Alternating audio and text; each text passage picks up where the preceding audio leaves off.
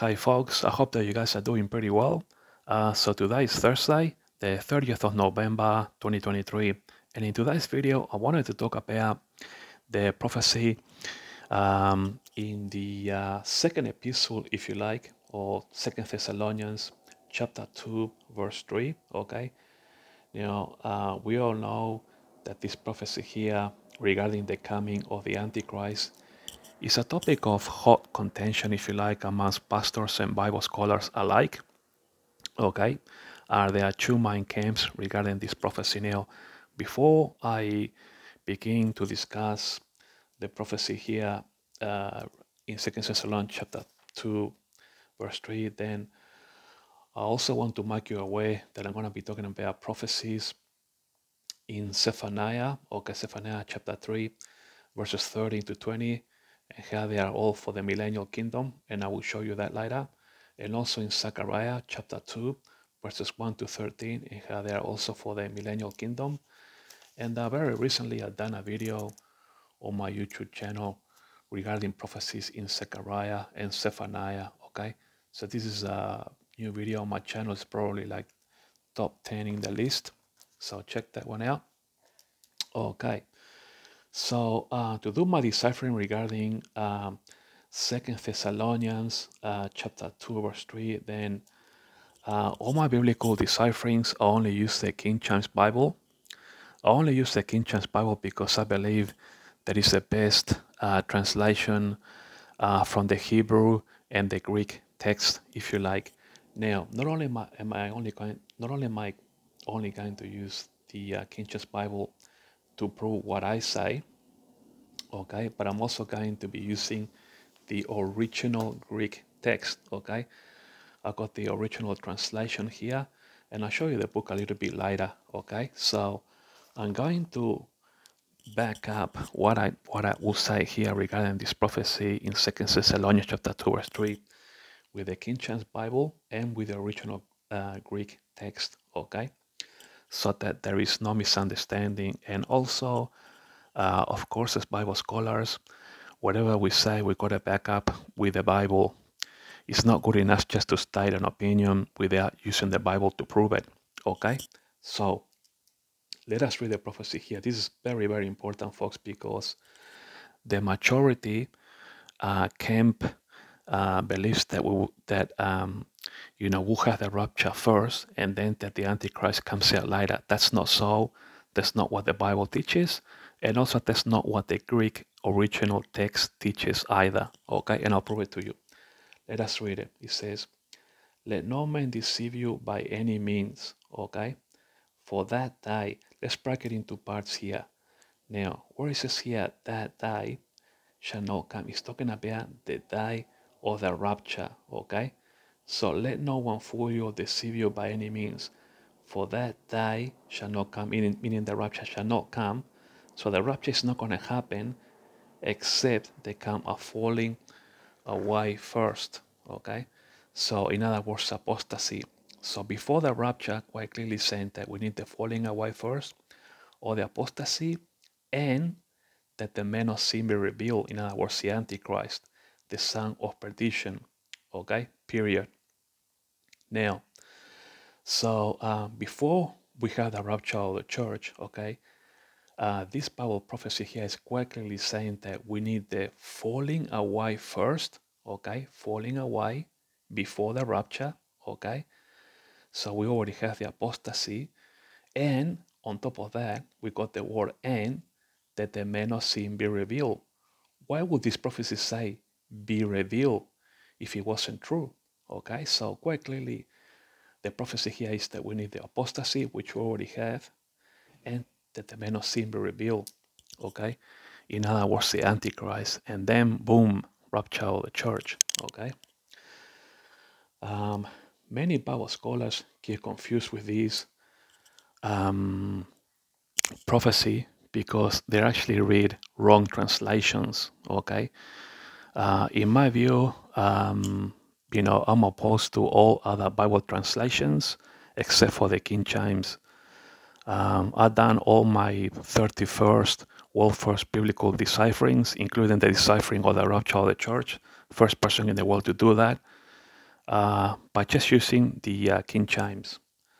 So just to recap, and then we go to the Greek. Let no man deceive you, or let no one fool you or lie to you, that day, meaning the day of the rapture, shall not come. In other words, read here carefully, shall not come. We got the word here, not. In other words, you are not going to have a rapture, okay?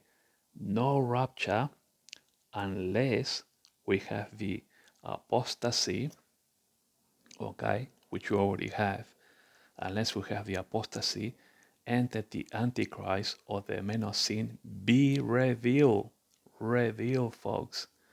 You know, I don't understand what part of the English language is it that you don't understand when it says here that we need the apostasy first, and that the man of sin be revealed. Look how clear in simple English is written here, that the man of sin be revealed. Okay, so quite clearly it says here the rapture is not gonna come, unless we have the apostasy first, and that the Antichrist be revealed. Okay, once he's revealed, then rapture. Okay, but what we gotta have, before the rapture also is that they need to be talking about peace and safety. So you need to go to First Thessalonians, okay, chapter 5, verse 3. For when they shall say peace and safety, then sudden destruction, meaning rapture. Now, a lot of Bible scholars today are saying that the rapture of the church is imminent and that it can happen at any moment. That's not true at all, because right now in the geopolitical, it actually does not support that. We're actually hearing rumors of wars. I mean, we got Russia against the Ukraine, we got China provoking Taiwan, and we got these,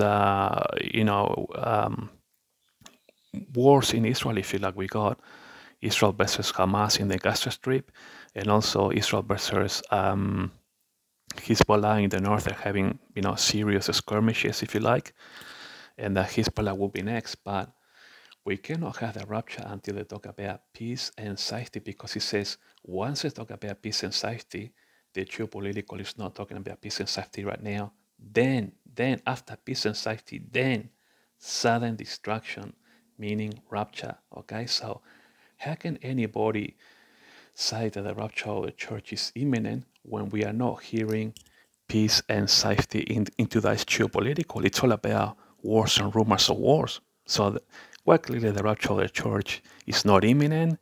No, it cannot happen at any time or at any moment.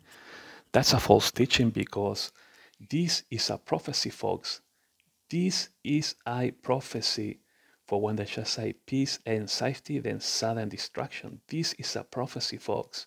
You cannot deny, if you're a respectful Bible scholar and pastor, you cannot deny that this is a prophecy. We need peace and safety. Now, peace and safety cannot come until Israel is in peace. Okay, so this will happen. We're gonna see the trajectory of Israel. Of course, right now is in war with Hamas. Then they'll do Hezbollah. Now, Isaiah 17.1 and the Elam Bible prophecies found in Jeremiah 49 verses 34 to 39, they need a trigger point, okay? Just like Ezekiel 38 needs a trigger point, okay? Then these big end time Bible prophecies like Isaiah 17.1 and the Elam Bible prophecy, they too need a trigger point. Now, what are the trigger points for Isaiah 17.1, which will come to pass soon, and also the Elam Bible prophecy? They are, of course, this war that Israel is having now with Hamas in Gaza, and also Hezbollah soon. They will trigger Isaiah 17.1 and also the Elam Bible prophecy. In turn, Isaiah 17 and Elam will trigger the Second War. This is a synchronous process. Okay, like so, first, second, third, fourth, fifth, and sixth gear. Okay, it's synchronous because it's done in an orderly manner. You cannot go from first to fifth or backwards. It's 1, 2, 3, 4, 5. Okay, so all the big end time Bible prophecies have a trigger. In other words, I war triggers these all these other end time Bible prophecies, if you like. Okay, so this Hamas and Israel and this Israel and Hezbollah will trigger Isaiah 17 and Elam. Now we will see Isaiah 17.1 in the church age, because the fact that Lebanon and Syria, which border Israel to the north, they're not part of the Ezekiel coalition of 38, 39. The fact that they are not listed is because Israel would have already sent Lebanon into the Stone Age by eliminating Hezbollah. Okay, and also Syria is also not part of the Ezekiel 38 war, because Israel will have fulfilled, Isaiah 17.1.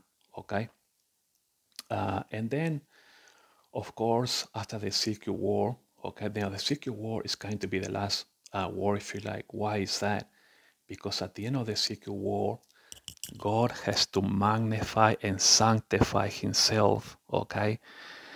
And, many nations, will know about this. And it's actually the last conflict, because it has a trigger point, okay? The Ezekiel 38, 39 war needs a provocation, and the provocation for the Ezekiel war has to be something big to bring Russia, the Iranians and Turkey there, and along with Sudan and Libya. So it has to be something big like the Isaiah 17 and the Elam Bible prophecies, okay? And after the Ezekiel war, of course, that will be the perfect time for the Antichrist to rock on the scene. The peace treaty will be signed. Like I have been saying, we'll probably see Jordan, of course, Israel and the Palestinians and Saudi Arabia as these four nations that will pretty much sign this agreement, if you like, or this covenant, because these four nations are very important, of course. I mean, we're talking about Israel, of course, the Palestinians, and Jordan, because they are the custodians of Temple Mount, and Saudi Arabia is because, the tradition regarding the Muslim faith, of course, Mecca is actually in Saudi Arabia. So Saudi Arabia, they are needed, or they are needed to be brought in, if you like, because of, the Muslim religion, if you like, or because of Islam. So that's why they're an important partner. But once the covenant is signed, then Israel will get the permission that is needed to rebuild the third temple. Because it's going to be a peace deal, then Israel will have to give up, the West Bank, Judea and Samaria, if you like. I don't think they're going to be giving up the Golan Heights, because I think what Israel will do is just practically give up territories that they have already kind of like given up, not in a legal sense, but just to have some kind of peace, if you like, in the area. Of course, we know that the West Bank, the Palestinians are living there, and where we are now at the church age here at the back end, we cannot have any, political disputes that take a long time to resolve, because we don't have a lot of time now back, here in the church age, if you like. Normally,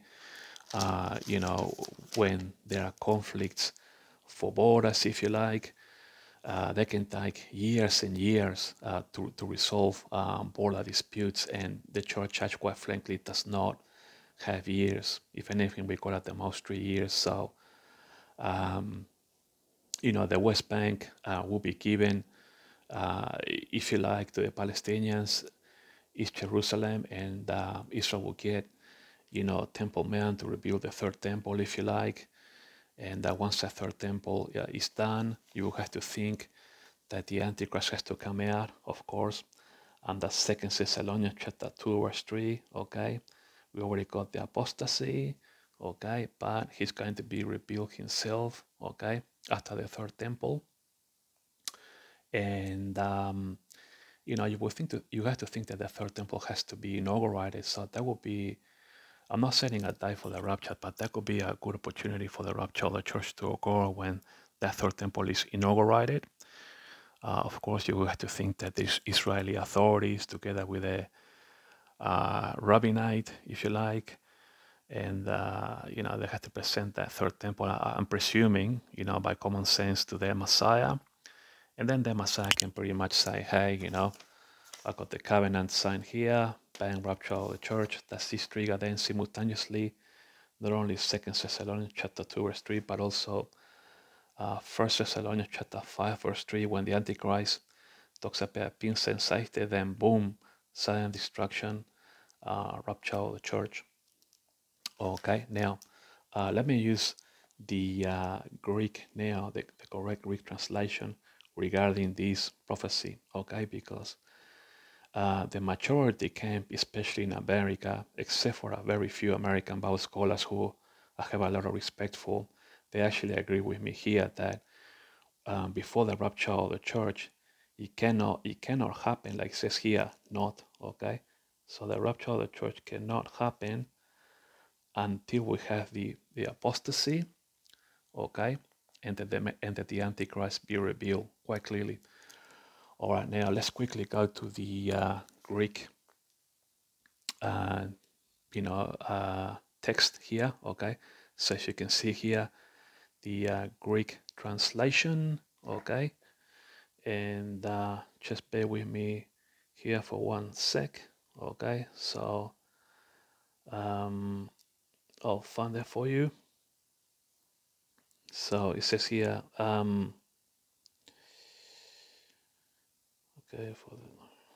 okay, so it starts here. Let's just start from here.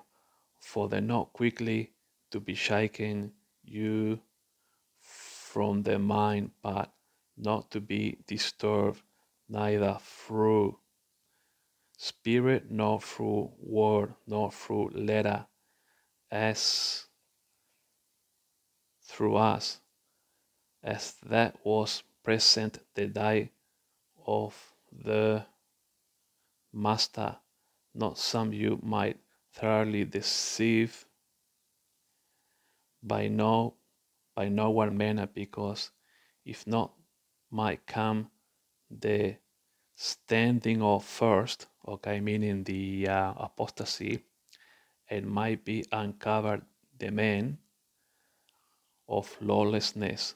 Okay, so quite clearly it's agreeing with what I'm saying here, that we're not going to have the rapture of the church until we have the apostasy first, and the man of lawlessness, or the man of sin, the son of the destruction. Okay, now the author of this book here, when he puts it into plain English, he's agreeing with me. Look what he says here: let no one deceive you in any way, for that day, meaning the rapture, will not. Can you guys please understand English? That day, in other words, the day of the rapture, will not come. Rapture is not going to happen unless the rebellion comes first, in other words, the apostasy, and the lawless one is revealed. So what part of the English language is it that you guys don't understand when it says here that day, meaning the rapture, will not, quite clearly, will not come? No rapture unless two things. One, the rebellion comes first, in other words, the apostasy, and the lawless one, in other words, the Antichrist, is revealed. So we gotta have, folks, the apostasy, the rebellion, okay, and the Antichrist be revealed, okay, the one destined for destruction. So in plain English, folks, and the King James Bible backs up what I'm saying. So this book, okay, is let me just turn it around here so you can see it. Word Study Greek, English New Testament. Mike Reynolds. This is a very serious scholarly publication, if you like. So let me just show you some of the pages here if you want to get this book. Okay, Word Study Greek, English, New Testament. Okay, as you can read there.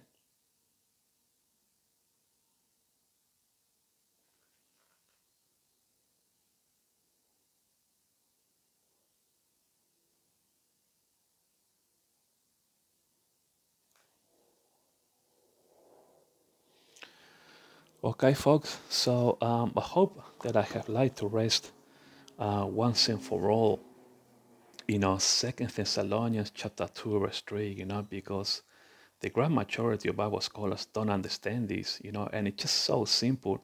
If you just get the right Bible, the King James, you'll be able to understand it quite easily. I mean, the King James Bible, um, most pastors know, and I'm sure they will agree with me that the King James, is the best and most correct translation of the Hebrew and the Greek.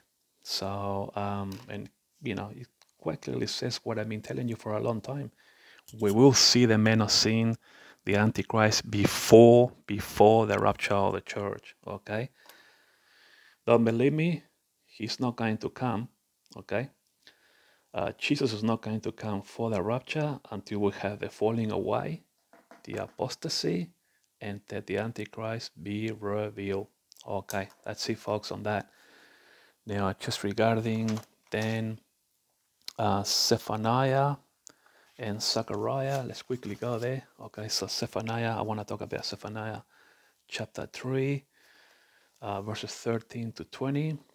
Okay, so if you go to Zephaniah and you go to chapter 3, okay, and you read verses 13 all the way to 20, this is all for the millennial kingdom, okay, because quite clearly the teaching here is that the Lord has taken away thy judgments. He has cast out thy enemy. The King of Israel, which is Jesus, is coming for the millennial kingdom to rule. Even the Lord in the midst of thee, thou shalt not see evil anymore. So when Jesus comes to rule in Israel, to be the King of the Jews, if you like, Jesus, the King of Israel, he's going to be in the midst. Okay, so all these verses in chapter 3 from 13 all the way to 20 for the millennial kingdom, okay, in Zephaniah. And just regarding Zachariah, okay, so if we go to Zechariah chapter 2, okay, Zechariah chapter 2, verses 1 to 13, okay, so Zechariah chapter 2, all these verses here, okay, from 1 to 13 are all for the millennial kingdom, okay, all for the millennial kingdom. And I guess the teaching is that many nations shall be joined to the Lord in that day, okay, meaning, after the judgment of the sheep and the goats, and shall be my people, and I will dwell in the midst of thee. In other words, Jesus as the King of Israel, King of the Jews, he's gonna, be with his people there, and thou shalt know that the Lord of hosts has sent me unto thee. Okay, so just to recap, all of Zechariah chapter 2, okay, verses 1 to 13, the whole context is for the millennial kingdom, Jesus coming to be, the King of Israel. Okay. I think I wanted to show you something in Jeremiah as well. Bear with me. Okay, so in Jeremiah, okay, if you go to chapter 32, okay, so Jeremiah chapter 32, verses 37 to 44 are all for the church age, okay. Basically, behold, I will gather them out of all countries, whether I have driven them in my anger and in my fury, uh, and in great wrath. In other words, think of Ezekiel 37, the dry bones prophecy. So basically, chapter 32 from 37 to 44 is actually all for the church age, but for the Jewish people. So if you go from 37, all the way to what do you call it? 44 here, it's all for the church age, okay, in Jeremiah. So Jeremiah 32, from 37 all the way to verse 44, the whole context is regarding the church age for the Jewish people. Okay, so yeah, so that's all I wanted to do with this video, folks. Thanks for watching, and if you enjoyed this video, please give it a like so that other Bible scholars, might be well informed, shall we say, regarding these topics. Thanks for watching, folks, and I'll talk to you guys later.